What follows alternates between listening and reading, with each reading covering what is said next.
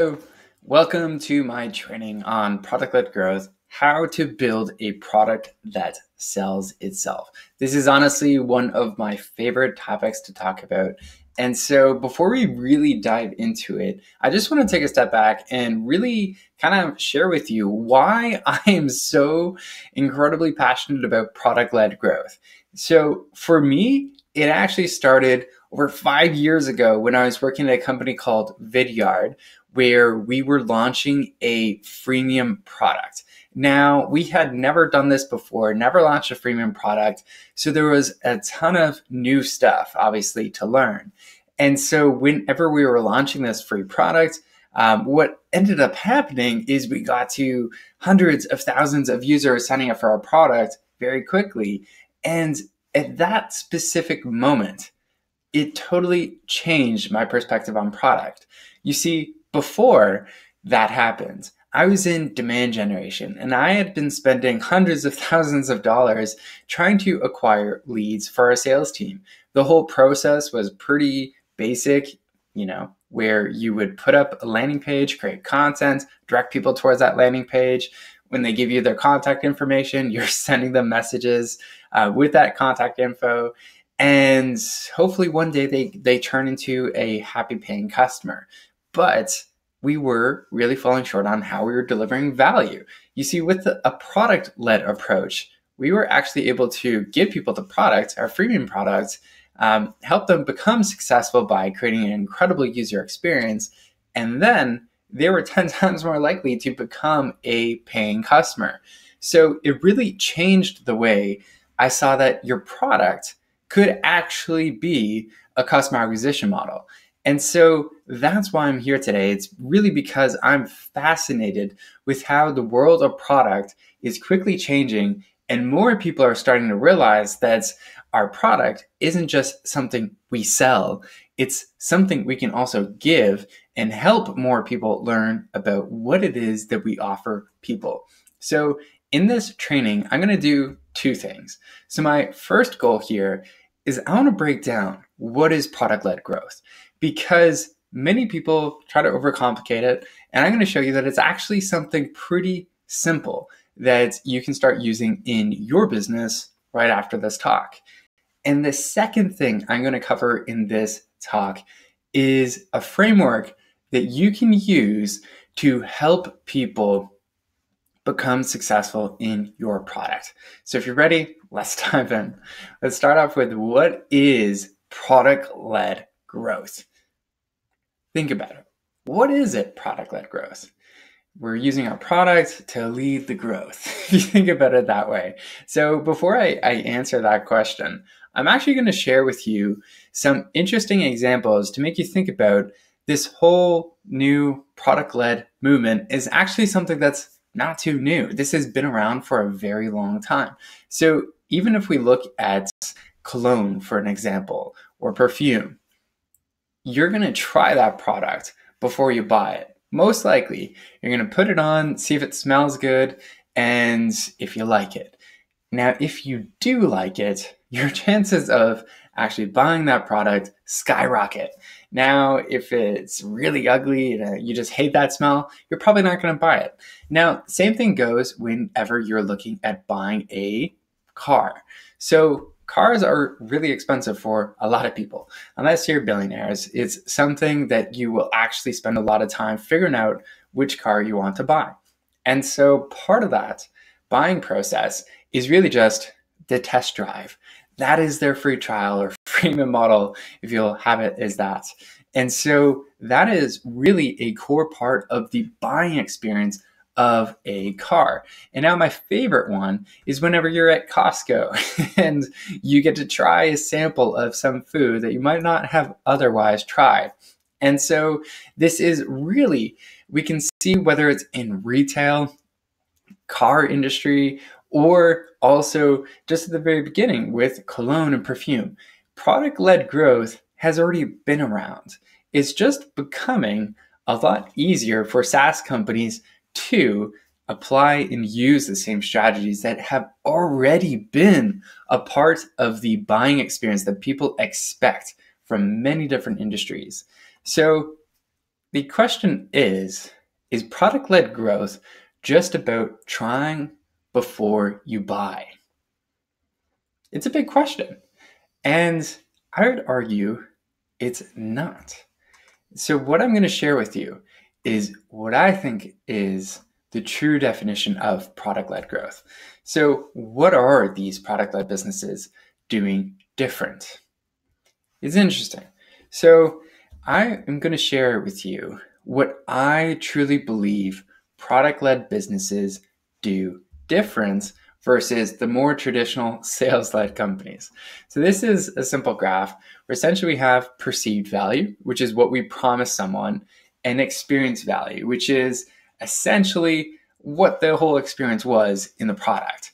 Now, the very best companies in the world, they're insanely good at making sure that the perceived value of what they promised lines up exactly or even better than the experienced value. And so when that happens, people are happy with what you got promised and the overall experience. And so they walk away happy. And if that's a trial experience, they're 10 times more likely to become a paying customer.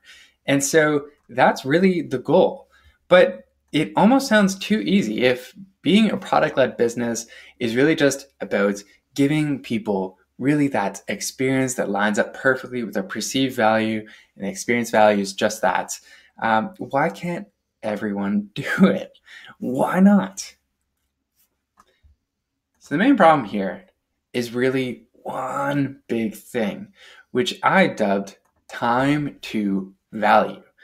Time to value is really a novel idea because if we think about time to value, one of the most important things we need to think about is how quick does it take for someone to really experience our product's value? So, put another way, is when someone tries your product, how long does it take them to experience the value? Now, most sales-led companies and even some product-led companies have a very long time to value. And that's okay in some industries, but for many B2B buyers, what they're expecting today is that whenever they're promised something, they want to get to that experience value as soon as possible. If not, there's a thing called a value gap, which is really just a misaligned expectation. You promise them one thing, and the experience value just doesn't line up. So when that happens, people just don't convert. They do not convert. And that ultimately means that your business struggles as a result. So I'll give you an example. So I was talking with Chris, who is the CEO of Snappa.com. And they make it super simple for people to create online graphics. And so they have thousands of signups every single week. And so I was super curious to kind of dig into his funnel and see, where we could work and work our magic, essentially. And so I asked Chris, okay, how many of those signups convert on your homepage? You would not believe their website homepage conversion rate. Unbelievable. But then I started looking more into, okay, out of everyone who signs up for your product, how many of them actually go into the product? So Chris didn't know at that time, which like most CEOs, it's hard to track all the metrics in your business. So I was like, get back to me on that one. I'm curious about this. So an hour later, he pulls up Mixpanel, looks into it. And what Chris realizes is 27% of all his signups never actually went into the product. Now that's pretty scary when you're at the level and volume of signups as Chris is, since he's in the B2C space. It was just bonkers. 27% of people were not going into the product.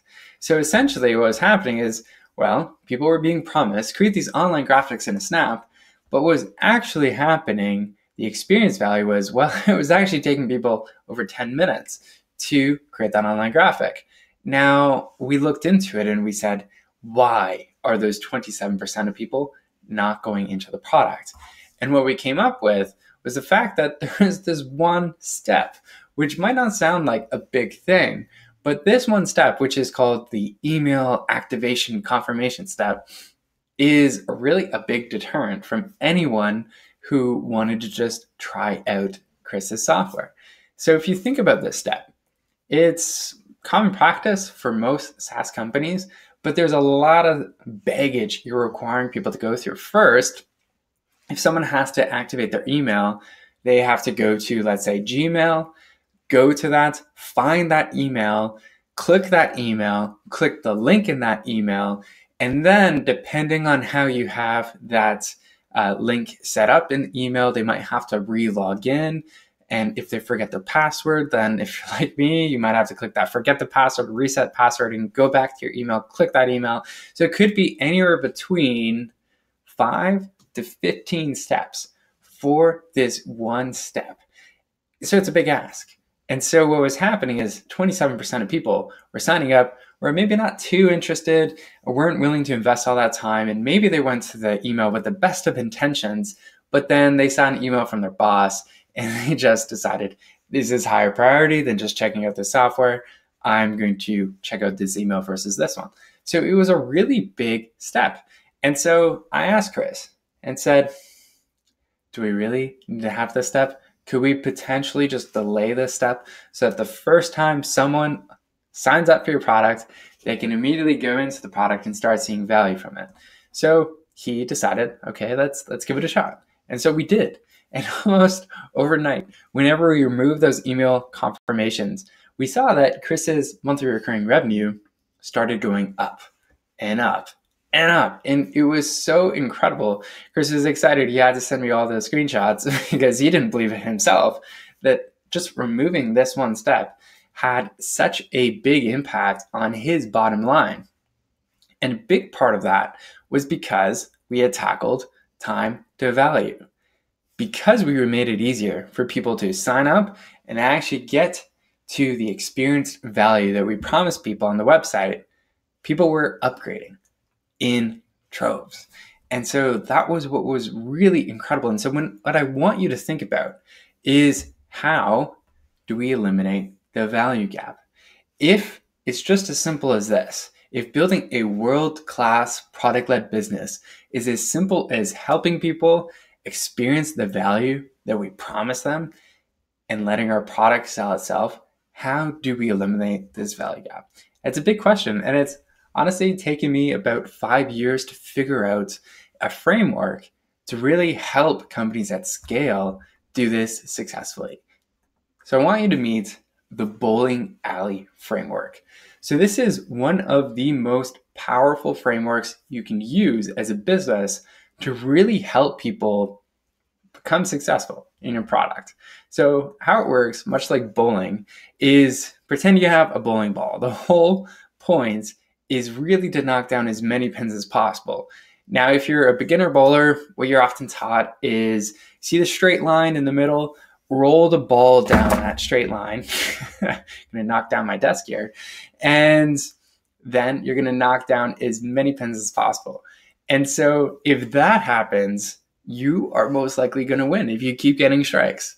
That's pretty hard to keep up. But if you're like most beginners, what's going to happen is that ball, even if you have the best intentions of rolling it down that straight line, you're probably going to get it in the gutter maybe 4 out of 10 or maybe 6 out of 10 times. If you're a kid, it's probably going to be higher. And so that's a lot of gutter balls. And so what I want you to focus on for the first part of this is really just, how can we build a straight line onboarding experience? So essentially what we're going to work on first is, what are those absolute minimum number of steps required for a user to experience value in our product? Now, if we can get crystal clear on what that straight line is, it's going to be a lot easier for people to find it in our product. And what we're going to get into in part 2 and 3 is, how do we layer on bumpers to really make sure that it's almost impossible for people to not see value from our product.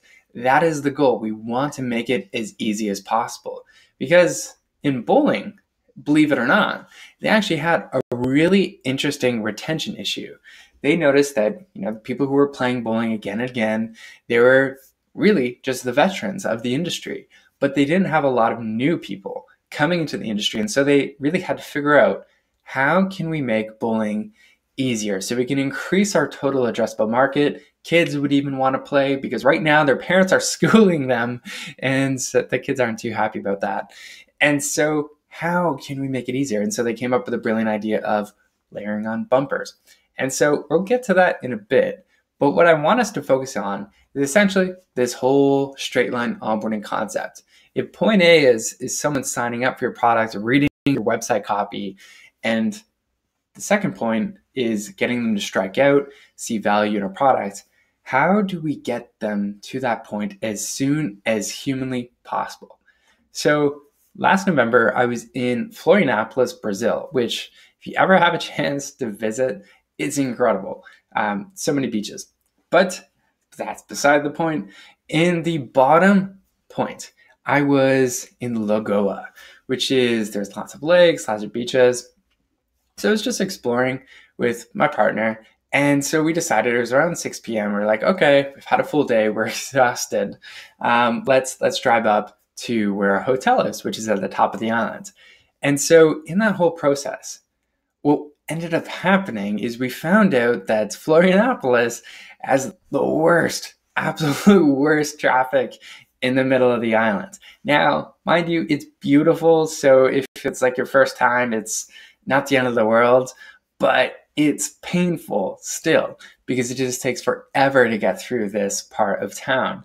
And so what I was thinking about this whole time is like, how terrible is this experience? And then I got to the point where we got a little bit past the middle of the city, and I witnessed something. The government actually really does care about this stuff. They had spent millions of dollars drilling tunnels through the mountains to get you from point A to point B of the island so much faster. And what it got me thinking about is that if a government can drill a hole through a mountain to help you get from point A to point B faster, can you start thinking about what are some of those little steps that get in the way of your user striking out in your product? So what I'm going to do now is I'm going to give you 3 questions that will help you identify what are those things that get in the way of your user seeing value in your product, and how can you eliminate them?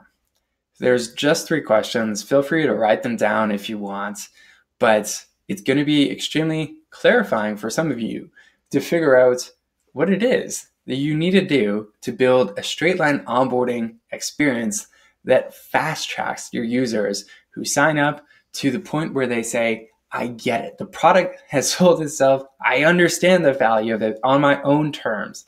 So the first question you have to ask yourself is, what steps can be eliminated?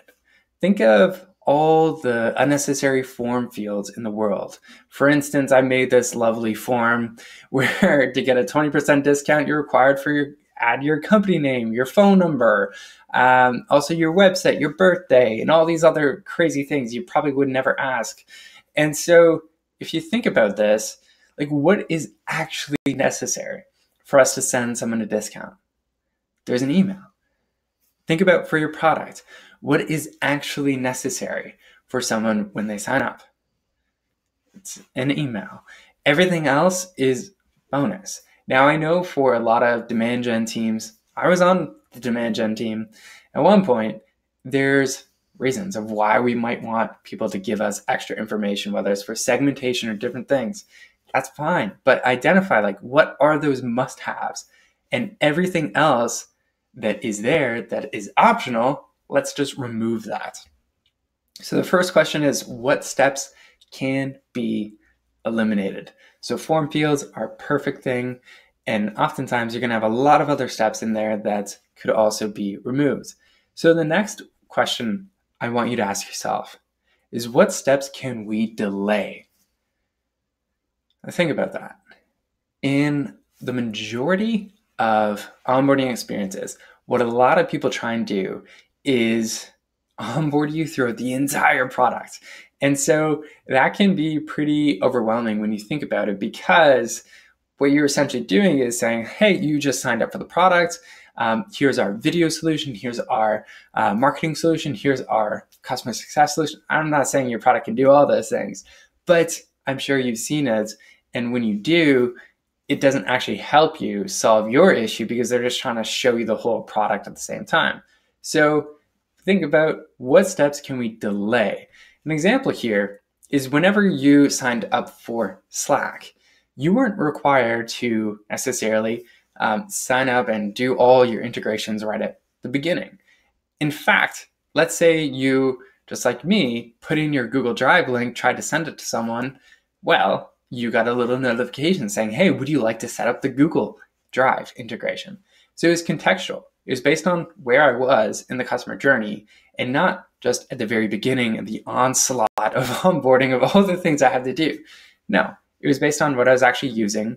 And it's a very natural way to make sure that, okay, they're still onboarding me, but doesn't have to be all at the beginning.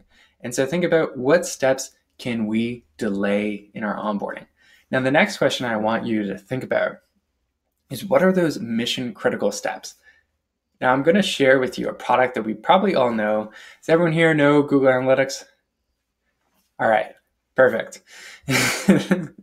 And so Google Analytics is pretty much useless if you don't have this one step down, which is the JavaScript. If you don't put the JavaScript on your website, they can't track anything. They don't know who is actually on your website or anything else.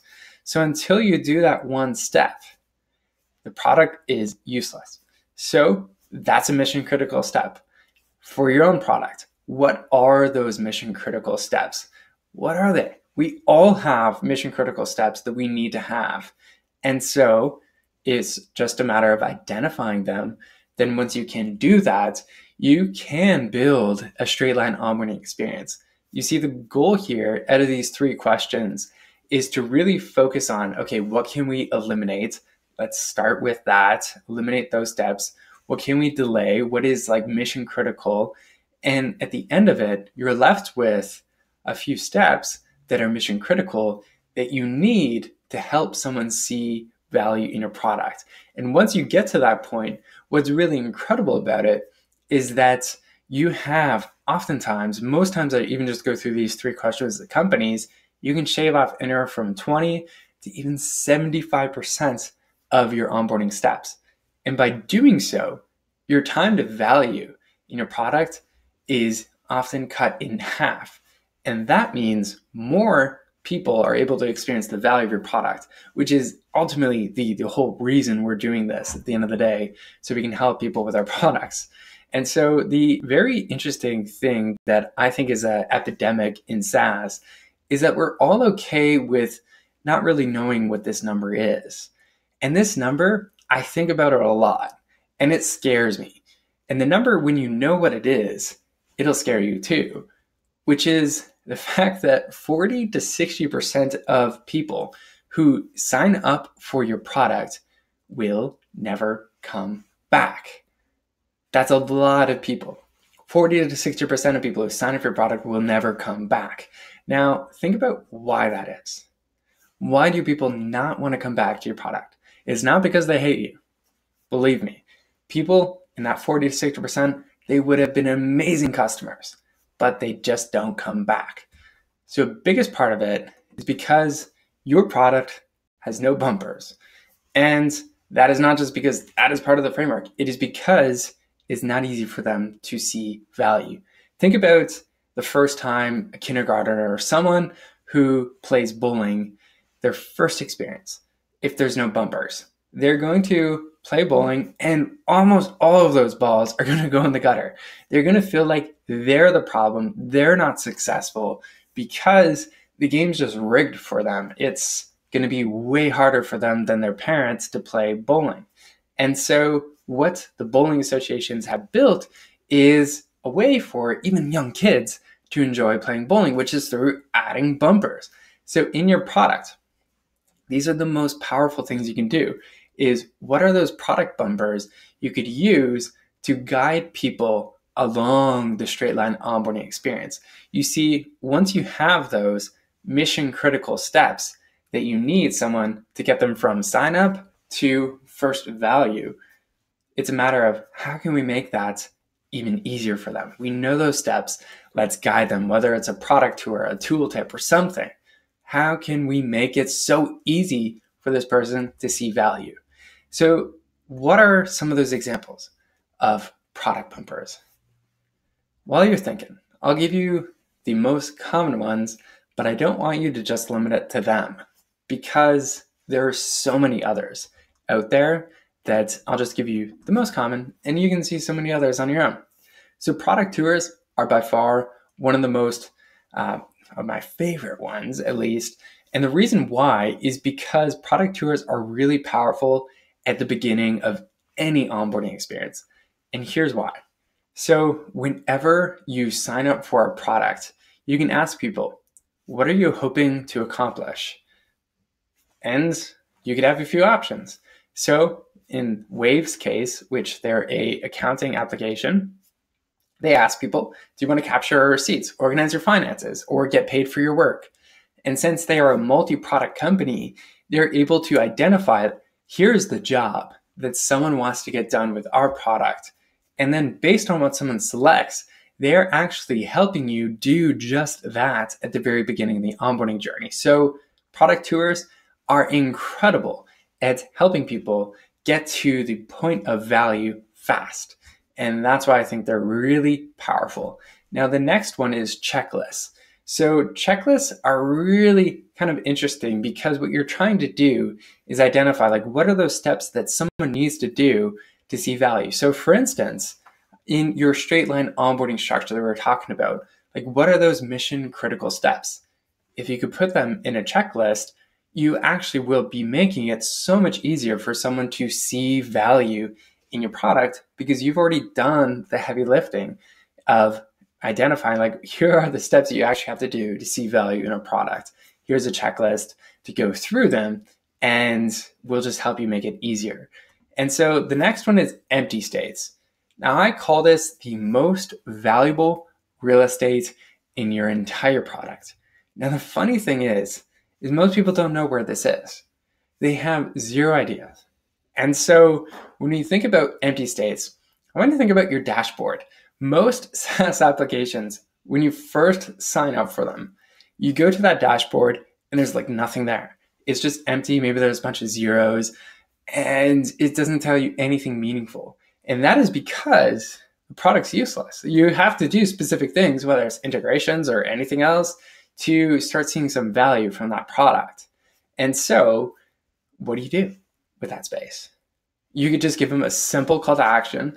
In this case, it was for a dashboard tool where they just say, start building your dashboard, add data, integrate something, and we'll show you the rest. And so what's great about using this space is instead of showing blank dashboards to people when they first log in, you can actually show them, like, here's what you need to do to see value from this product. And so it's incredibly powerful to use this product bumper to show people, like, here's what you need to do now if you want to see value. And so the last product bumper I'll go through with you is called onboarding tooltips. So these are so common nowadays. It's amazing, but they can be abused. And so the most common reasons I've seen people use onboarding tooltips is really two main use cases. Use case number one, I want to educate people on how to do something in my product. So if you signed up for Slack, using these examples, since we all know Slack, is really just, let's educate people on how to communicate differently. Like, what is a channel, for instance, the first time you log in? It's good to know that, because if you've never logged into Slack before, channels are this new concept that's not like email, it's a little different. So we need to educate people on that. And the second use case of onboarding tooltips is actually just to guide people. So through the straight line onboarding steps, we could take people through everything they need to do to see value through the product. So those are the two main use cases. But what I see people doing again and again, which really bugs me, is using these tooltips to guide people through the entire product experience. And what it often feels like at the end is like whack-a-mole. You're just trying to get rid of all of these onboarding tooltips because they're so annoying. And so the last part of the bowling alley framework is really the conversational bumper. So far we've identified what is the straight line onboarding experience? What are those absolute minimum number of steps required for us to see value in our product? And then what we've done is we've identified those steps and we've layered on product bumpers. Maybe it's a tooltip, maybe it's empty state, maybe it's a combination of both. And we made it super easy for people to complete those steps. Now it's a matter of the conversational bumper. And this bumper does something that no other part of the bumper can do, which is go to where the user is hanging out, whether that be on email, SMS, or anywhere else, and identify where they are in the journey and then bring them back to that experience. So before I get into too much of how to do this, get tactical, I want to share the overall strategy behind it, which it actually starts with the manufacturing industry. So this is Toyota, and Toyota has been around for a long time. One of the things that fascinates me about Toyota specifically is the way they have revolutionized the manufacturing industry. And so back when they were first starting, Mr. Toyota had this huge overhead problem. Whenever they placed big orders, let's say they ordered 100,000 Toyota Corollas, they would have to order all those parts, store all those parts, and then they would build those cars and then they start selling them. And so if, let's say, sales fell short and they're only able to sell actually 20,000 of those 100,000 cars, they're left with that 80,000 cars of inventory, which racks up to millions and millions of dollars. If you have a couple of these failed launches, you go out of business, even as a very big business. And the fact that that could happen, even with such a big business, scared Mr. Toyota. And so he actually got inspired by the grocery store, which I think is such an interesting place to be inspired from. But if you think about the way Toyota was operating, they would essentially purchase 100 grocery stores worth of food and supplies, and then they would store them. But what consumers do differently is they don't go out and buy all the food they need for the year. They just decide that this week I'm going to shop once at the grocery store, maybe once for a smaller amount of time. But what they're looking for, most consumers at least, are searching for signals. Maybe their fridge is empty. Maybe they don't have a meal that they really want, or maybe they're just hungry. So there's specific signals that make consumers want to buy more food. And so it was just a matter of identifying what are those signals.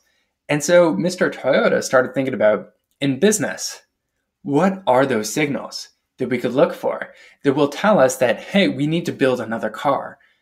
And so he started to build the just-in-time methodology versus the just-in-case methodology. And the reason I find this so interesting is because most people treat onboarding as just in case. We have a series of maybe 14, 15 emails over a 30-day trial period, and we're just shooting them off time-based to anyone. Hopefully it's helpful. And there's not a lot of thought into it. It's just, we hope you need this stuff just in case. But what I want you to do is build a just-in-time bumper that really reacts to where people are in their journey and how we can help them. So what I'm going to do next is I'm going to share a few examples of signals. The signals that you, regardless of your product, need to look for and start crafting a customer journey that is based on these signals. So the first one is whenever someone signs up. So as soon as someone signs up, there's very specific things that we need to start doing. If someone signs up, what should we be driving people towards? Now, it doesn't matter. You don't have to squint your eyes or take photos if you don't want. But in this particular slide, what you want to think about is, okay, someone just signed up. What do we need to drive them towards? In this case, let's get them towards a quick win. If this is Google Analytics, they just had someone sign up. Let's get them to upload that script on their website. If we can do that, chances of success are much higher. So let's get them to do that. And that is the first signal you are looking for. Now, once someone has not done that, for instance, they sign up, and in this particular case, I created a video using Wistia, but I didn't actually share it with someone. So that was their perfect opportunity to send me a usage tip email saying, hey, You created your first video, but you never shared it with someone. So here's a link to do that. And if you know what Wistia does, it's video analytics. So it's a core part of the product. It's actually their unique selling point. And so because I didn't share it, they weren't actually able to show me the value of the product. And so by doing this and sending this email, they were setting themselves up for success and me up for success, because once I shared it, I would have seen incredible stats on my first video. So whenever you think about that first signal and someone signs up, think about how we can get them closer to that quick win. And if people don't do specific things on our straight line onboarding experience, how can we react and send them, whether it's an email, some other message, doesn't matter the medium, that gets them closer to that next stage where they can see value in your product. So once someone has done that first quick win, back to that Google Analytics example, someone uploads that script to the website, what do we do now? Someone has experienced that first quick win, and the whole point at this point is really just, let's get them to the desired outcome. If it's Google Analytics, let's get them to see an important report that uncovers something that is incredible in their business. And so that's what we're driving towards. Maybe it's more usage tip emails that help them identify, like, here's how to access your report. You have some meaningful data. Maybe you just send the report to them.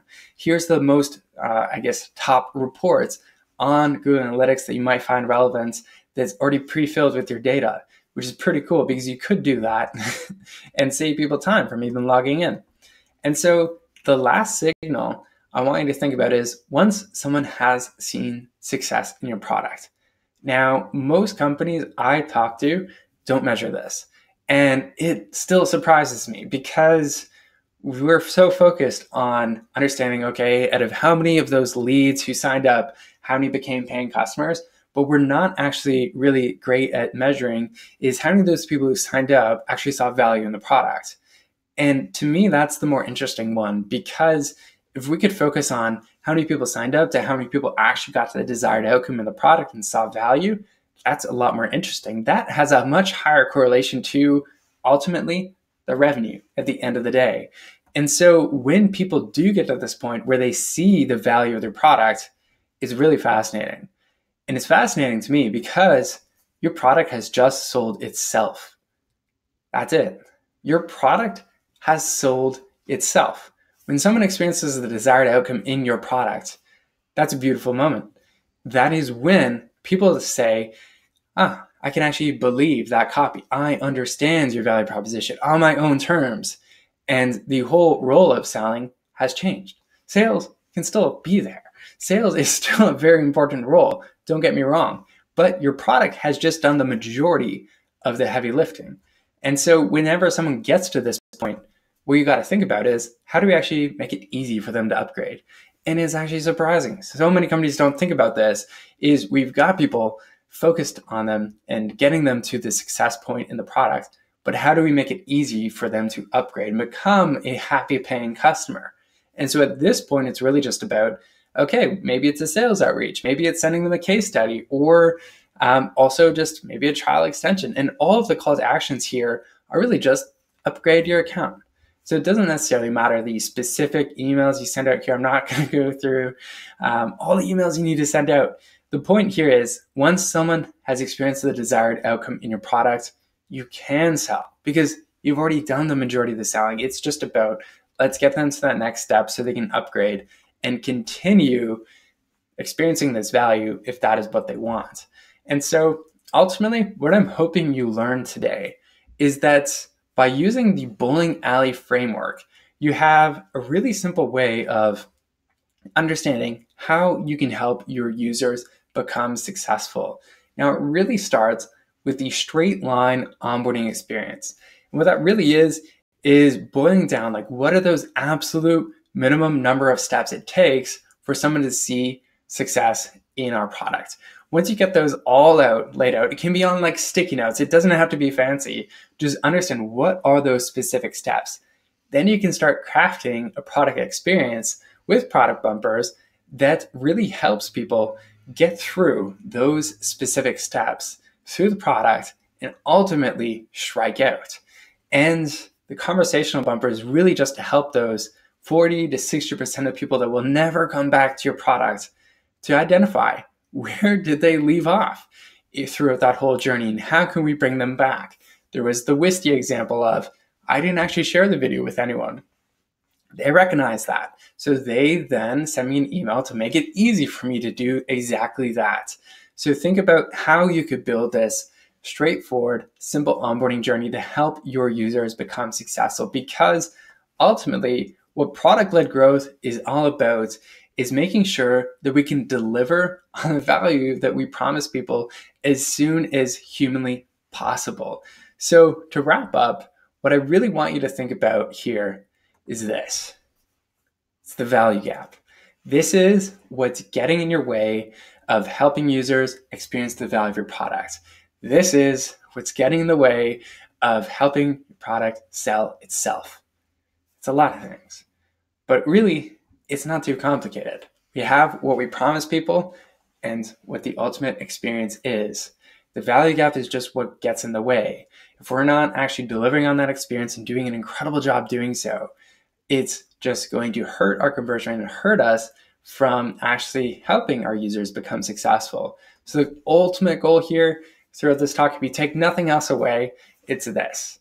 I want you to build products where what we promise is exactly what people experience, and they can experience it as soon as humanly possible.